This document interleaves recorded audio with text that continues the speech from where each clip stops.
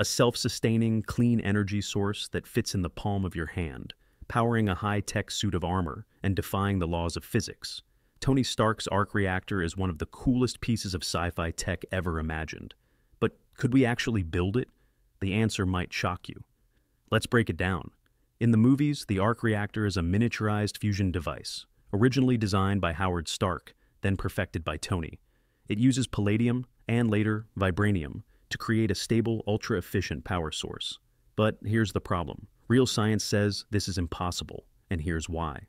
First, fusion requires extreme conditions, millions of degrees of heat and immense pressure to fuse atoms, like in the sun. Real fusion reactors, like tokamaks, are massive and consume more energy than they produce, for now. Yet, the arc reactor does it in a tiny space, with no external heat input.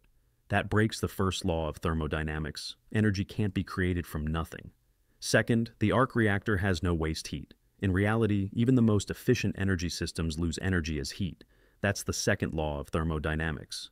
But Tony's reactor runs indefinitely with 100% efficiency. That's like a car engine that never heats up and never runs out of gas. And let's talk materials. Palladium can't sustain fusion, and vibranium doesn't exist.